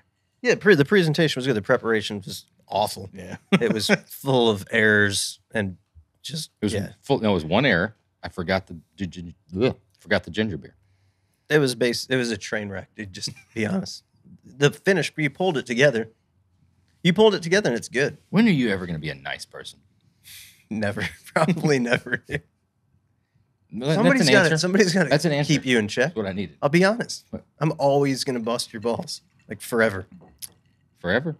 Forever. That's not even that long for you, dude. Forever. It's not that much You've already longer. been alive forever. Oh, Iron sharpens iron. so Yeah, I gave you a compliment, dude. It's a good cocktail. thanks to Stillhouse, that's the entry. You're going to have to bring it. It's up to you now. Next week. Whenever Bring you're it in. ready. Whenever you think you're ready to bring it, bring it. I'm gonna have to spend a little time. Honestly, I haven't started exploring what my cocktail is gonna be, but now that I know that we can incorporate the black bourbon, I didn't either. I did this about an hour ago. okay, it's good. Let's get He's after been it. practicing for months. Months and months and months. All right. Back to the glove box. Back to it. First up, what do we have in our pockets? Who wants to go first? I think you should go first this week. In my pockets this week, I've had very little. I got my wallet. I did select a new knife prior to recording. Been rocking that Boker Plus with the gold Tonto blade. Really like that knife a lot. Change it up and going with the Wii. This is the Wii Banter. This is another natural G10. Not an auto, just a flipper. Frame lock. Nice little smaller knife. We and Civivi just have the best. They've action. got good action. Good action, good price point. That knife, the blade style, the length, the shape on that reminds me of, I'm going to call it a body shop blade. It does everything. You know how, like, anytime, like, when there's something going on or, like, oh, what's going on here? You grab your pocket knife and you start, like, you know, Digging into it. And the knife's already, like, massacred. Like, you know, 'Cause that's a traditional fatter drop point. Exactly. That's a traditional Yeah. blade that's been on knives for that's ever. good So- knife. Looks like a good carry. Well, we're gonna see. Body Do they shop actually guys. glow in the dark? I don't. It think looks so. like it should glow in the dark. You tried it in your basement with the black lights on? I don't have any black light. Bullshit. No, I don't think it glows in the dark. Okay. I think it's just the natural color of G10. But hey, new Cool looking knife. new selection for this week. What do you have in your pockets, Jeremy? Just a second. I'm just sipping on this wonderful cocktail that you created. Oh, you're so nice. Yeah. Oh, what do we got? We got some keys. Keys with that. There's that. Yeah. You got one of those? That's where you want to go with that. Yeah. Who was there the other day? I think ours were used. I'm just going to today. put those back in my pocket. Be Okay. the best thing. In the other pocket, what do we have here? Something new, fellas. Feast your eyes on that. Ooh. Yeah. And take a Little look. sleeper here. Yeah, He's a bringing little something to the sleeper. table. I saw the little orange And poking out of your pocket well, earlier. Look at the other side of it. You got a Shinola knife on I you. sure do. I believe it's pronounced Ooh. Shinola. It is Is it? Shinola. Yeah, I've always pronounced it Yeah. Shinola as well. But this is a super cool little blade that it was a Father's Day gift from my Oh. wife. Isn't Father's Day this weekend? Yeah, but when she buys something, she gets like super antsy to give it to me. So she had it. I'd like And to take a touch look it. at that. I got you pleasant clock radio. Yeah, can I get you present this cool radio? That is a That's a cool knife. I mean, Shinola has some great products, watches, bags. I've got a bunch of their stuff. it's a Benchmade. Yeah, It well, is. it is a Benchmade knife, and it is, like a limited edition type thing. But the colors, the carbon, it's got a lot going for it. It's big though. I mean, you could skin a fucking deer with that thing. That's a basista of a knife, as they You say. could skin a fucking bear. Yeah. That's Oh yeah, tell you what, that's one for that's self-defense, That's a too. fighting knife. Yeah. I won't fuck with you. I like that. yeah. So I was Like That that a orange lot. backer is very pretty cool. It's the little things, the little orange backer, Takes it up a notch. yeah, Little the nicer. anodized washer on it, but yeah, pretty cool. Your wife's so sweet. From your kids and your wife, little Yeah. Father's Day present. Which every one of these, it gets like more and more difficult to tell my son that he can't have a pocket knife. He And can at have one- he can have one. At what age? This isn't kind of a good conversation. At what age is the appropriate age for a pocket knife? How old is Wyatt? 11. Well, we bought him one for his birthday, so Okay, 11. So 11. All right, so there you go. Is this going to come out before he receives it? probably not. Okay, good. Yeah, like once a week. I mean, he's got inventory of like all the knives that I have. He just got to learn responsibility. Yeah. It's better than the Swiss Army knife days, though, because at least these, they've got Take locking. a finger off. They've got locking mechanisms, but you're not like forcing the thing. But did you not? I sliced the shit. I cut Yeah. basically Yeah. a I finger know, off but with the Swiss is Army that knife not as a what kid. taught you to respect knives? As soon as you're cutting something, that thing folds over across the top. Oh, I can like vividly remember going in my dad's drawer. Remember the upper top yeah. drawer he had? He had that. There's that Swiss Army knife that was as thick as a fucking encyclopedia. In a It was leather. the Guinness Book of World Records. Exactly. And you'd take that sucker out when nobody was home and like start, and then you're trying to close it, and it takes as much effort to close it, and that's when you catch a fingertip. Here's a true You get story. the wood saw and just. Yeah. True story, never been told before, ever. Nobody knows I'm this. looking forward to hearing this. Young boy. I was probably about 7 or 8 years old. A young Josh Henning. Still lived down in Fort Lauderdale. I remember dropping a GI Joe down in the couch. Right, this is one In of the couch? In the couch. That's where. Down in the couch cushions. This is an old school like The remember plastic the old, action Was figure. it? No, Was the- it Sergeant Slaughter? No, I think it was it was one. It was a GI Joe. I don't remember Okay. the actual GI Joe. This is like an old burlap style plaid couch. Right, this is way back in the day. So it The drops down, 1800s. but it drops down past the cushions in the back part, like past that wood brace in the couch. Ooh, down there to no man's In land. no man's land, right? Little 8-year-old Josh needed that GI Joe. I knew How'd he get there? I knew where my dad's Swiss Army knife was. I knew that I could get to the back of the couch. So I got to the back. I went and got the Swiss Army knife. Got to the back of the couch. I could feel him down on the outside of the couch, down on the bottom. So I go to cut the back of the couch out. It's up against the wall, so like Sure. whoever moves the couch besides Yeah. me to get my GI Joe. I can't imagine there's another way of getting at it. So No. So I'm 8 years old. So I'm cutting the back of the couch. I'm going to make a small incision about this big, Sure. right? Subtle. And I'm going to make a flap. Discreet. I'm smart enough to know that I just need to make a flap to open it and then Glue put it the back flap. together. I'm all the way around about the last cut, and that thing folds over on Over the top? over the top of my fingers, right? So now it's hold it tight, right? Because if you hold it tight, it won't bleed. Open it up. There's blood everywhere. There's blood all over the carpet. There's blood over the back of the couch. I get the GI Joe, right? I put everything back. It's perseverance. I'm holding it. I put the Swiss Army knife back up, right? And try to wipe up what I can wipe up, put everything back. So clean up, obviously told a lie about why my hand was cut, did whatever. This is about a year later, we go to move, and it looks like it's a murder scene back there. It looks like you hid a body In the current couch. affair. Yeah. And deny. Now I'm admitting it at 42 years old. I cut the back of the couch off. If your dad's listening to this, he's going to be fucking pissed. I told that my mom passed, a few months ago, so now I can tell it. Because if I would have told it when my mom was alive, she'd be mad. All right, so sorry, that was my Swiss Army knife Good story. story. What do you got on your pockets, Phil? I've got QSP Penguin D2. That's a mouthful. It is. It's a lot. Love that blade. Cool ass knife, though. Cool blade. Love the color combo. It's a bit on the heavy side because I've been carrying the daily carry that I've been rocking for a while, the Benchmade Bailout, super lightweight. So a little off-putting, rocking something this heavy. It's got some heft to it, but Pulls those basketball shorts down, doesn't it? it does, yeah. You ain't got the hops like you used to. Can't get net anymore. You left the door open. Yeah, I got nothing. Really cool knife. Love the shape. Love the size. Color combo's badass. Super good action on it. Good blade shape. So I was doing a little research on this one on Blade HQ's website a couple days ago before coming on here, so I can get your level of knowledge and expertise on something. So this is a $38 knife. Are you serious? Yeah, That looks it like looks a like high-end I was assuming it'd be like $150, $200. Super well made. $38. For that money, everybody needs to get them one. Yes.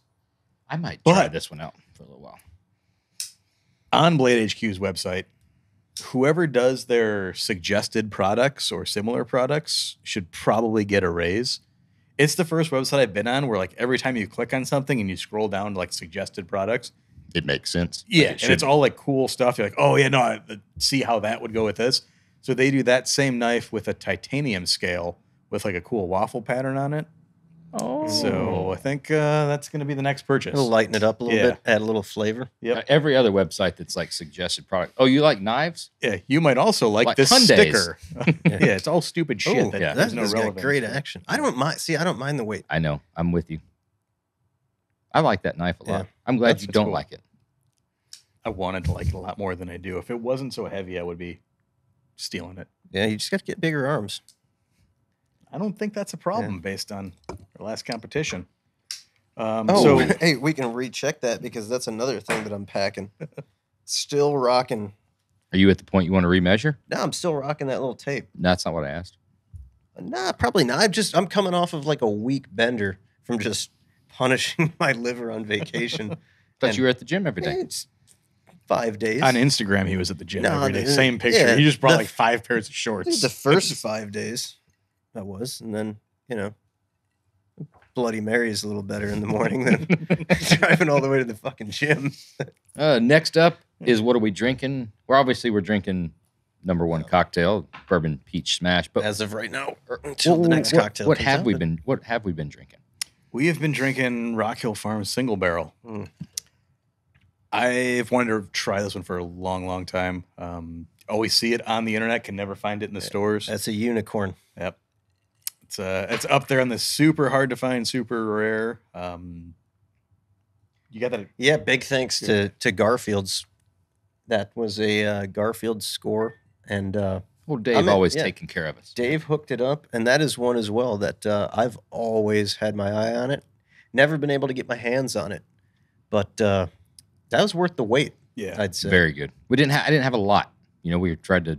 That's a savor one. You want to exactly. Yeah. Usually we kill like 3/4 of the bottle. That one we killed 1/4 of the bottle. Yeah. So it's a much higher end bourbon, very hard to obtain, Yeah. and something that you certainly want to sip and savor. That's a first glass of bourbon. Yeah. And then Exactly. move on to something else. I was a huge fan. Oh yeah. Super thick and oily. Really good flavor, a little bit of burn, but I enjoyed it quite a bit. Yeah. I I'm with like you. it because it's one of those bourbons you're drinking and you're not really thinking about drinking it because it's not doing anything. Nothing outrageous. Yes. I'm giving it an 8.5. Whew, It's pretty good. going big. Man, I'm trying to think of where we landed. I need the rating scale, Josh. It's been a while. You gotta go to the rating scale. I know I like it. I like it a lot. I think I would take it over Blanton's. Oh, 100%. I'm gonna go over the Elijah Craig 18 year as well. I agree with that. Oh, Elijah Craig 18 wasn't. I didn't I really liked highly Elijah. review that though. I like it, but let me see where we're at. Blanton's was an 8.5. And we're getting up there then. I'll mirror you with the 8.5 on that one. It's really good bourbon. Absolutely buy it. Seek it out if you can ever find it. If it's ever on the shelf, grab it. Yeah, I would spend, if you can afford it, I'd spend a couple $100 on it. Yeah. I'm stepping that up from there just because of, I think you hit the nail on the head with the Blanton's comment. I believe it's better than Blanton's. And I'm going 8.6. I'm just going to take it up a notch. Just a little bit. Just a little Just bit. make it a little nicer. And I'm going to say the same thing. I mean, that's one I would scour the internet for that one. That's one I'd be looking on auction sites, Craigslist, forums, Facebook groups. It's something that you absolutely need in the collection. You 100% need it on your shelf if you can find it. It's a conversation piece too. That one speaks to you, and your guess. If it's sitting there, that's one of those that's like, oh, this guy fucking drinks some good ass bourbon. I think we got to do a little single barrel blind taste test. That, maybe Elmer Lee, Blanton's. Hey, I'll tell you what, we can set it up. You know what else? Okay. I would slide. I think that's a good idea, and we need to slide that Stillhouse Black in there too, because I think that you'd be surprised with those super high end bourbons, and sliding that in there. I think it's worth a blind taste test. All right, but that's our 4. We're gonna do 5. So we're asking listeners right now. Send us your suggestions of another bourbon to slide in for our blind taste test. We're gonna do The Elmer T. Lee Elmer is T. Lee. good compared to, that's a very similar bourbon to that. Elmer T. Lee, Blanton's, Rock Hill Farms. Rock Hill Farms, Stillhouse Black Bourbon, and a 5th dark horse that the listeners are going to provide. So if you're listening, tell us a bourbon you want to throw in there. Not Jack Daniel's honey. Anything other than anybody that's. I mean, seriously, that. Or the Devil's Cut. We're not drinking that shit either. Fireball. All right, that does it for In the Glove Box. But we got another installment of Whiskey Throttle. Yay. I really like putting these together too. I It's a lot of forgot one fun. other thing I got in the glove What? box, in my pockets. What do you got? Turn that out. Give us some bunny ears. Oh, boy.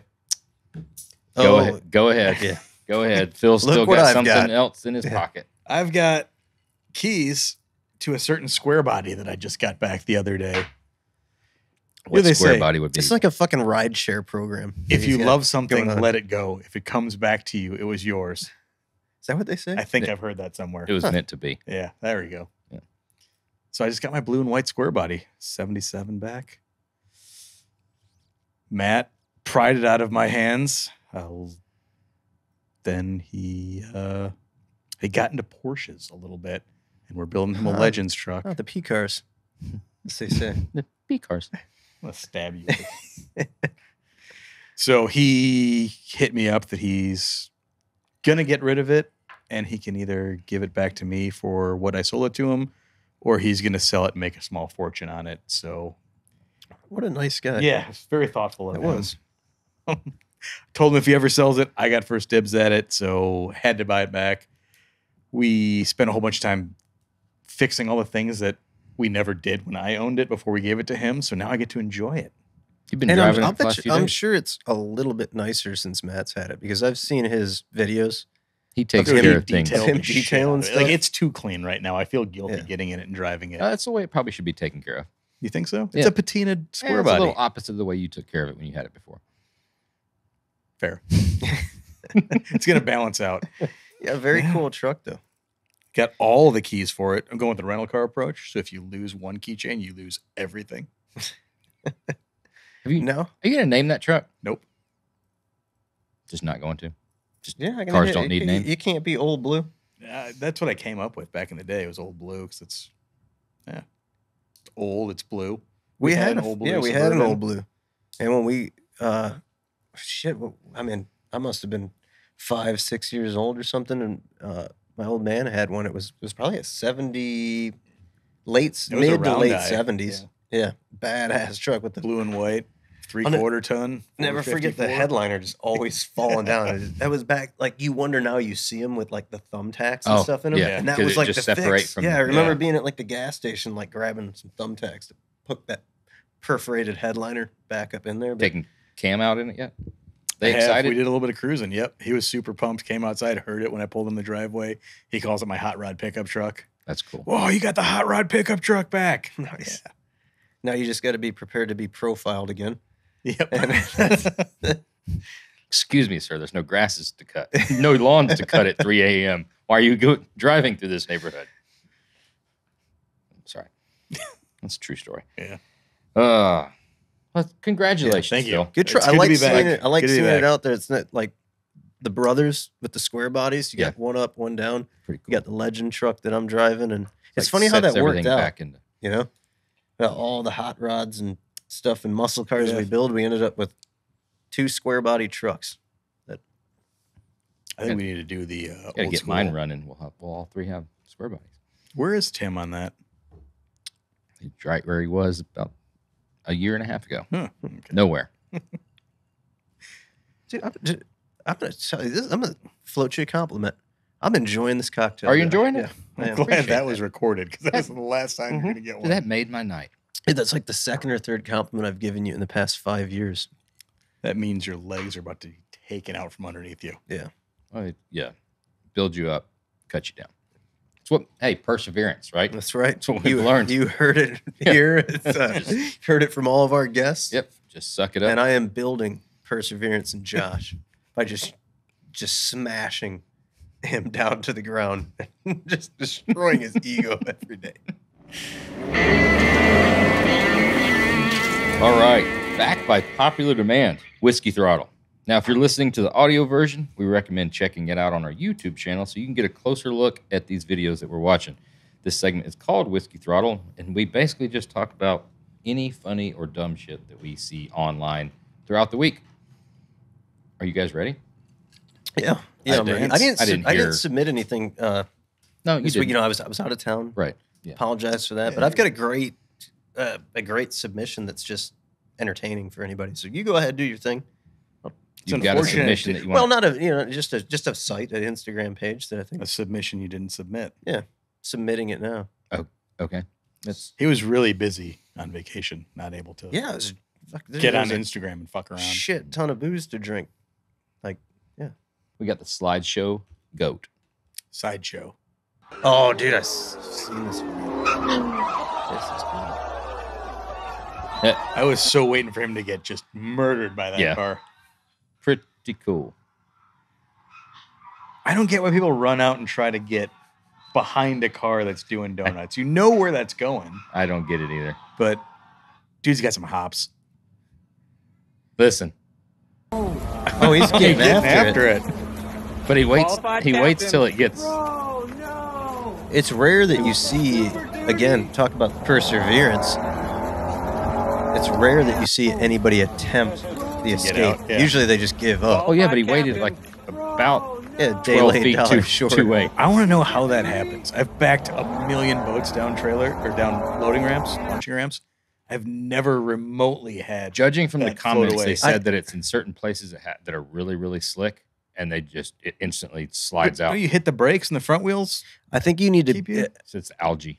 Well, I think you need to be able to give up. Is the problem? I think what happens is that as they're backing down, it's got to be. Well, that looked like 4-wheel drive, but in a 2-wheel drive truck, they're on the gas, and as it starts spinning, It slides. it starts sliding back. You need to which get is out a of great it time and to just stop. get out of it And and hit the put brakes. the sucker in park, put the e-brake on, and ask Miranda with his lifted F-250 with what he 22s does. on it to pull you out with. You can hook a chain to the the big giant like balls or whatever hang off the back of them and pull you out of there. Next up, As a qualified captain, I can watch all day. do you see where Yeah. she's at Oh, that's a leg while it's running? Where? remover. She's hanging off the swim platform right next to the motor. Oh, Jesus. Is that- Oh, my That's God. fucking smart. He's gonna turn. Hang on, he's turning left here. Oh, she's There's taking gonna a be- piss. That's what she's doing. You Yeah. think so? Yeah. But she shouldn't be doing that. no, yeah, definitely not when there's just a leg killer right next to you. Or at the loading. All right, now we're ready for knife skills. Are you guys ready? Is this your Is video? this the one that I sent you? You want to see Yeah. my video? Yeah. No, this is phenomenal. Oh, yeah, this is the fucking video. This is Hold on, Josh wait, at the knife wait. store. Between the legs. Under the legs. Between the legs. I never saw the between the legs part. No, of it. I haven't either. How often do you need to stab someone between your legs? This is Like- the same guy. Can I flip it? Yeah. But I've never seen There's this. no audio with it. No. No. Oh my God. You've Look at got to his skills.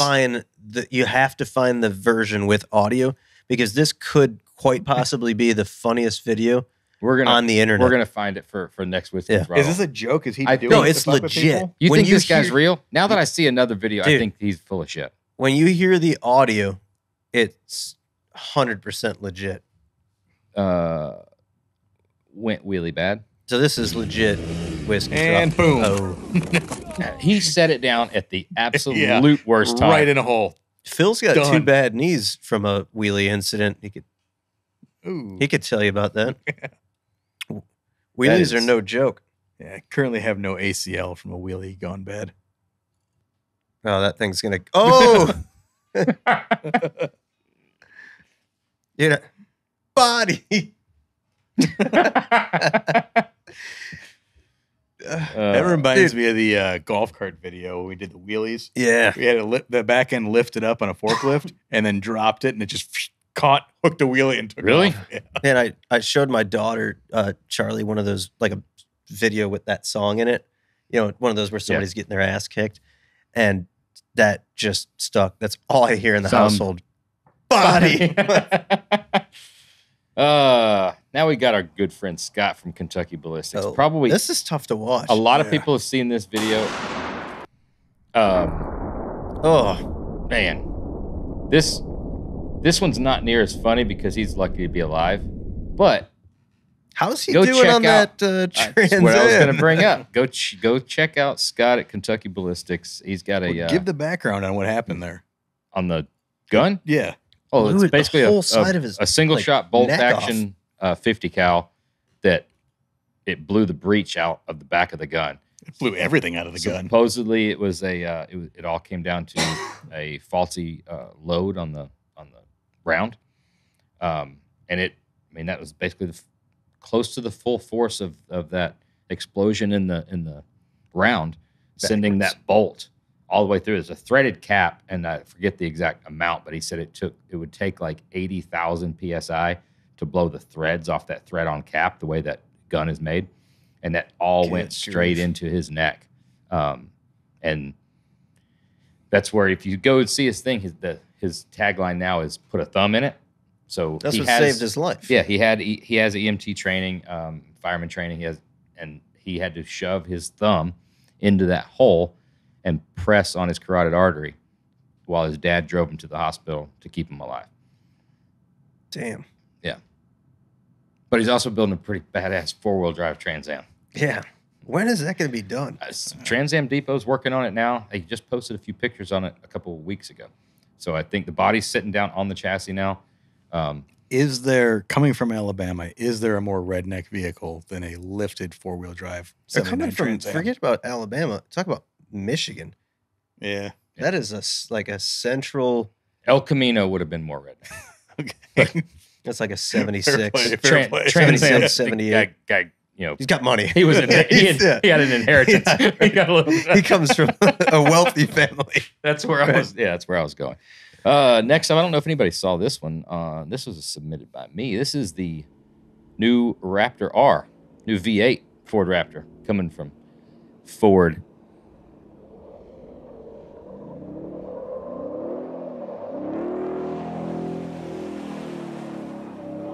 Quite the drift. Yeah. That thing sounds legit. Yeah, 5 brand new ones coming out. What- 5.2 supercharged V8. 5.2. What is the? It's the that's not Coyote, gun, but the Coyote. 5.2 instead of 5.0. Now, this is something I don't think you guys have seen. This little special something. Pay attention. Oh, I've seen this. Bo Hits the string hits and the comes back. hits the line Yeah, on the That's other. something. This dude's So- crazy. James Jean Trick Shots. You've got to check this guy out. This is, I got a couple more. Now watch this. This is something. Now watch. He catches the one that he Oh. shot up.